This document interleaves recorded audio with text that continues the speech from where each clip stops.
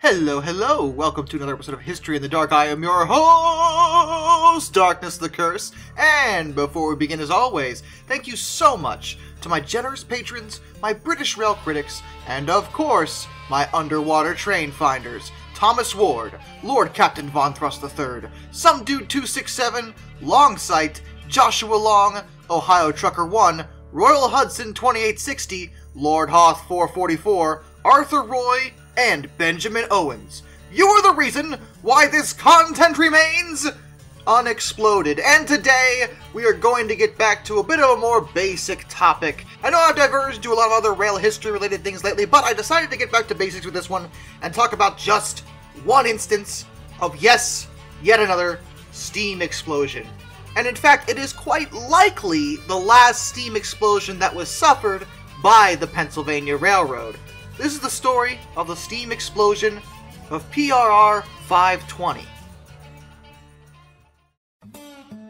Pennsylvania Railroad 520 is a 282 Mikado type steam locomotive, which we've talked about before. Mikados were an extremely prevalent type of locomotive, constructed mainly in the early 20th century. And more specifically, 520 is a member of the L1S class. The L1Ss were constructed between 1914 and 1919, mostly by the railroad's own Juniata shops, but some were also constructed by Baldwin. 520 was actually one of those, and a few more were constructed by Lima. 574 of these locomotives were produced, and for their time, they were actually extremely good, easily one of the best out of all Mikados ever produced. And even though they were very successful, it turned out that Pennsylvania Railroad wound up not having that much use for them, at least not at first. Only 2 years after the L1Ss were created, the Pennsy also created the I1Ss, which were 210-0 decapods. These locomotives were a bit larger and had better tractive effort to deal with the railroad's mountain grades and heavy coal trains. Then, in 1923, the M1482 Mountains came into being, and they took over high-speed freight runs. So the L1Ss were eclipsed pretty early on,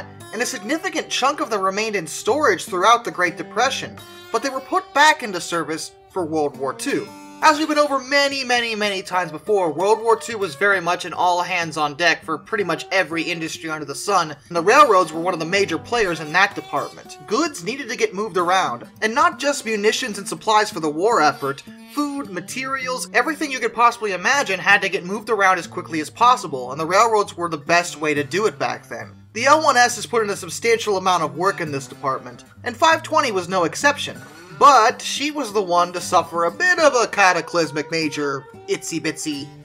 Those words shouldn't string together. It was a problem. It was a bad day. It was November 14th, 1942, and 520 was pulling a freight train from Altoona, Pennsylvania to Conway, Pennsylvania.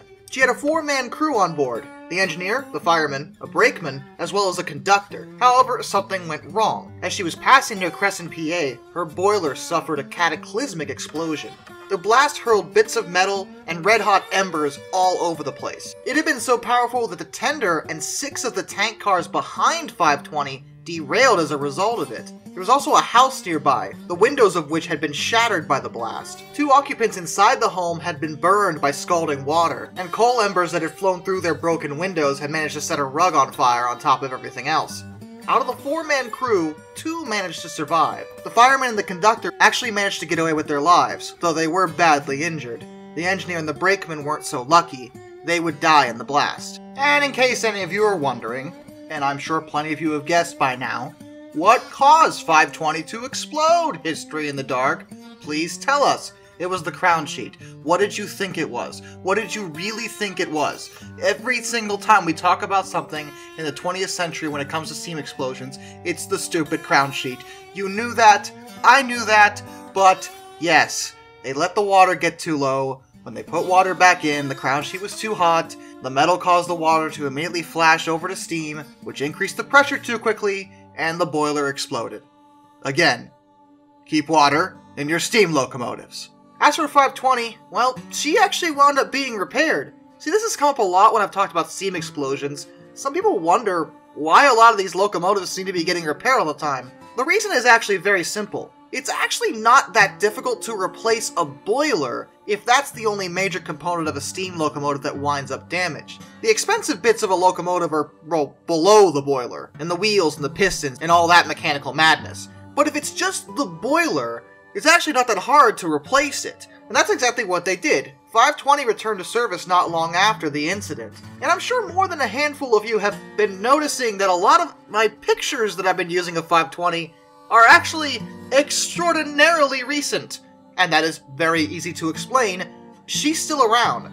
520 is the sole survivor of her class. She is the only L1S that survived in the preservation. She remained in official service until October 20th, 1957. She pulled a railfan special out of Baltimore, Maryland, going from Enola to Northumberland, Pennsylvania.